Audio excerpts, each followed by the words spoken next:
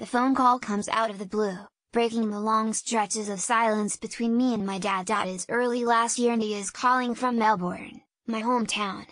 I am at work in Sydney, eating a sandwich on a sunlit terrace above the Harris Street hubbub. He rarely calls. His voice sounds weak and plaintive and I struggle to hear him. "Jazz, I'm getting old now," he says, in a slow Cambodian lilt. "I wanted to ask you, would you take a wife? It's been 15 years since I came out to him as gay. Not once has he expressed an interest in my love life. Now, he is proposing an arranged marriage to a successful young Cambodian woman known to our family in Melbourne. I can ask for you," he proffers. "My first exposure to Cambodian arranged marriages was as a child growing up in 1980s Melbourne. I remember being in someone's house, watching the bride and groom, both dressed in white, having their photos taken. A cousin was standing next to me and observed that the newlyweds didn't know each other before that day. How can they be in love?" He wondered out loud. I was thinking the same thing and asked my dad. "They will grow to love each other," my father reasoned. This logic made even less sense now that it was being offered to me, decades later. Down the phone line, my dad continues his proposal, explaining how he wants a big family. He is envious when proud friends show photos of their grandchildren. "It doesn't mean your life is any less worthy," I say. He doesn't listen. "You have a wife, then children, then grandchildren," he explains. "That is a life. I have just a son and that's it. That is a life." As if my life did not mean anything. "My life is not complete," he says, with heavy emphasis on each word. I tell him that it would not be impossible to have children if I had a husband. But even if I were straight I probably wouldn't want them. By the end of the phone call he sounds defeated. "Okay, I will have to stop thinking about it now and live as normal." I try to finish my sandwich but no longer feel hungry, my eyes are stinging. I escape to a stairwell and slump on a step, replaying the fraught conversations I've had with my dad over the years. The time we were driving to the airport where I explained how I wanted to marry a man if it ever became legal. Or when my dad saw a photo of my beautiful female friend and asked why I wasn't attracted to her. In the night I told him I was gay, where he quietly responded while gripping a chair, "But we sent you to a Catholic school."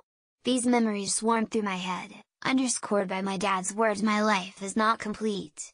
Slumped in the stairwell, I realize no matter what I achieve in my life, without a wife, I will never be enough for my dad. Why couldn't he see me for who I was? My dad came to Australia from Cambodia in the early 1960s as an international student and was spared the genocide of the Khmer Rouge. My Buddhist Cambodian family have struggled with my identity. Cambodian relatives are desperate to ask, "When you get married?" My answer of "when it is legal" is usually met with dumbfounded expressions. My mother's Eurasian Malaysian family have less of a problem with me, despite being Catholic. My mother died when I was 12, so for a long time it has just been my dad and me, his Australian-born son, dealing with our differences, culturally and generationally. It's been over 12 months since my dad's phone proposal and the same-sex marriage survey has begun. I imagine my dad watching the television news, bombarded by story after story. I worry he will vote no. I worry he will refuse to attend my future wedding. I picture myself standing before a celebrant taking my vows and breaking down in front of everyone because he's not there. I write him an email. "Have you been following the news about the same-sex marriage proposal survey? Have you given any thought to how you'll vote?" I click send.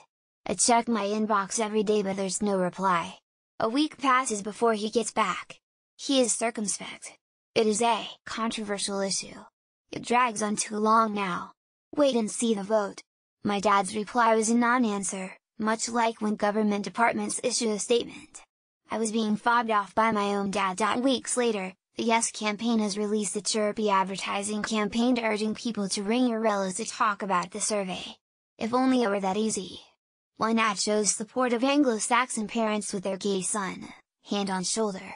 "They don't look like me or my family." It makes me realize the Turnbull government's survey has forced many Australians, like me, to confront family members who don't accept them. Despite the Yes campaign's optimistic vision of a modern pluralist society, many Australians still live under a heavy cloak of secrecy and even shamed. They are forced to keep their true self invisible, or have it made invisible for them. They sit quietly at the family table, afraid the mere mention of their sexuality might elicit harsh war.